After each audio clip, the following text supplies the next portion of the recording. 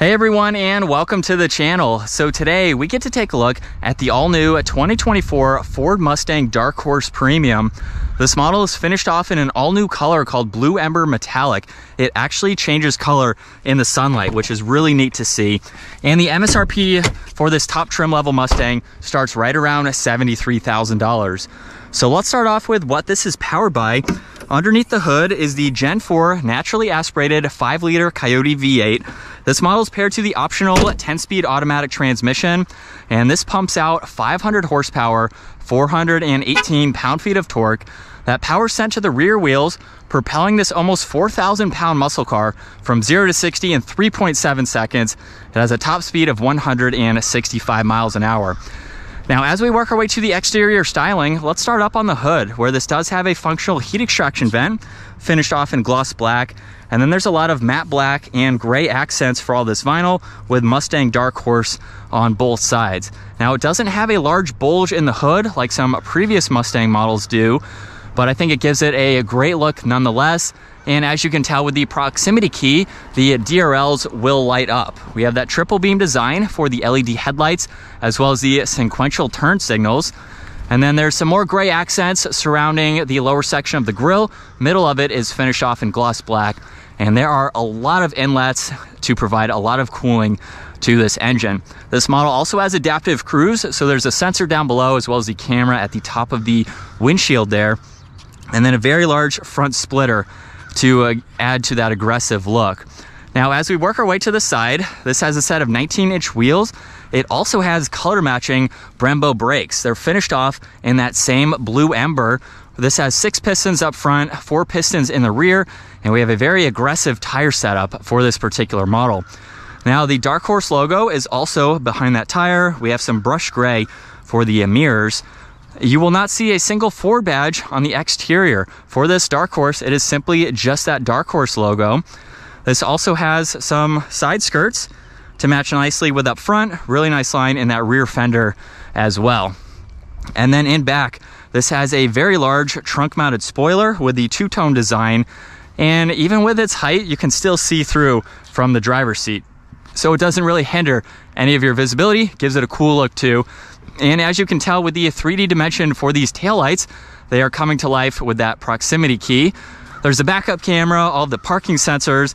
This particular model also has the active quad-tip dual exhaust with remote rev. So let's fire it up. And it does need a second to go through its startup.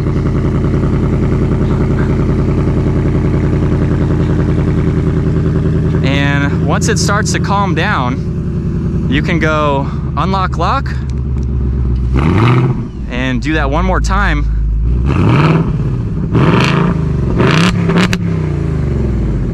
And it sounds very good. Cool party trick to have for this. You just simply hold on that to unlock it, and then you can use the button on the key fob or up underneath to open up the trunk. Now, the back seats in this do not fold down, but you still have a decent amount of space. There's a little bit of space under the floor if you need to use it. So it's pretty practical for this style vehicle. You can definitely daily drive this and have plenty of space. Now, as we work our way to the interior, this model has the blue leather along with some suede above that. There's also black leather.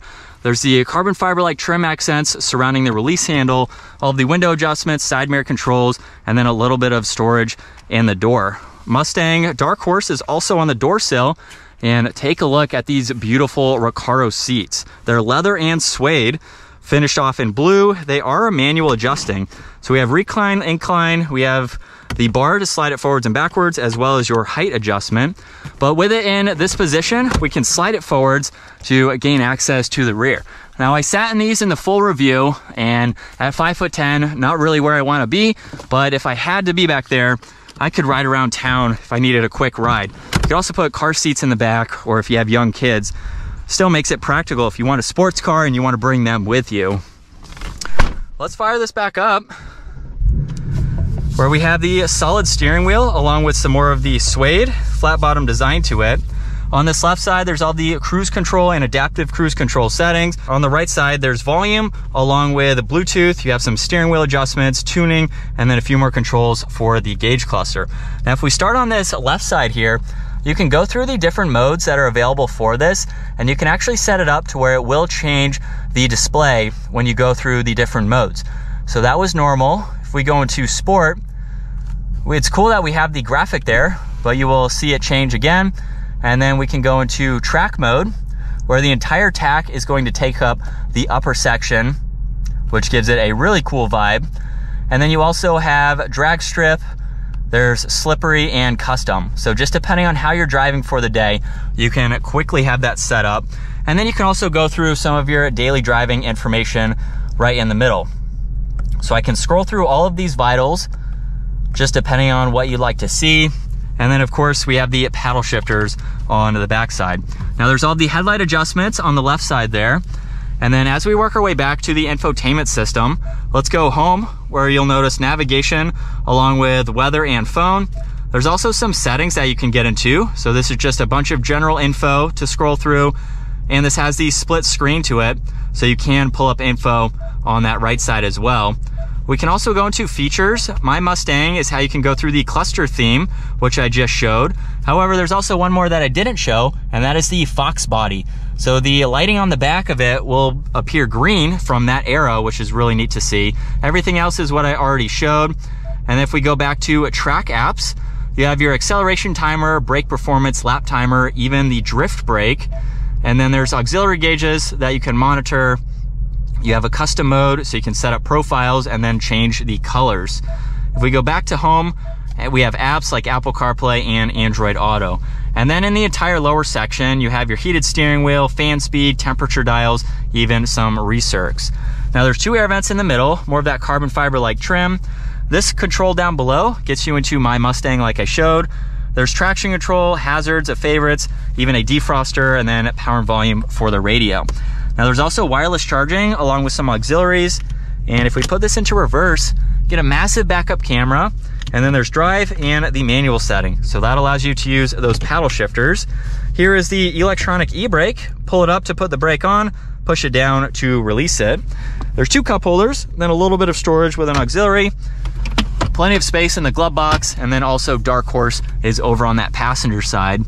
Up top, there's also a sunglass holder along with all the dome lights. And then a good bit of visibility. You have that window there to help look over that shoulder, and then you can easily see around the pillar over the left. Switching over to the POV angle now, we're in sport mode, second gear. Here we go.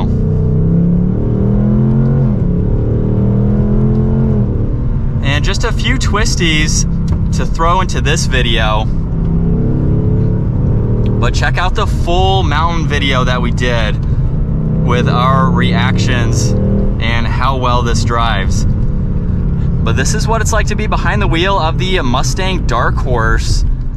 And like I said earlier, it's such a fun sports car to drive. The paddles are actually very responsive, as you just saw in some of those twisties. Now, as you just saw, I had to downshift about 4 times to get down to third or fourth gear. Now, with traffic in front of us, of course, that is going to be a factor in that, but it is a nice transmission to go with if you're not a 3 pedals type of person. So I do like that it is functional and easy to use. But aside from that, just daily driving this over the last few days has been a lot of fun. This particular model has gotten a lot of attention. I think it's because this exterior color, it really pops. It looks good from the outside. On the inside, there's some refinements, as you can tell, compared to the previous generation Mustang as far as the technology features and everything goes. But it's nice. This one is pretty much fully loaded with the upgraded recaro seats, so we are missing the heated and ventilated seats. With that option, it does delete those. We have the suspension, the brakes, and then if we put it back into the normal drive setting, even in sport mode, it shifts very quick. And then if I slow down a little bit, so even in the normal setting, it will shift very nicely too. So it's a fun car to drive, something that you can rip on, something that you can daily drive. And as far as visibility goes, very easy to see. There's a pillar over that left side there, but you can see around it very easily. But that is going to wrap it up for the all-new 2024 Ford Mustang Darkhorse Premium. If you guys enjoyed today's video, give it a huge thumbs up. Consider smashing that subscribe button so you don't miss out on our daily uploads, and check out the many other videos that we made with this Darkhorse.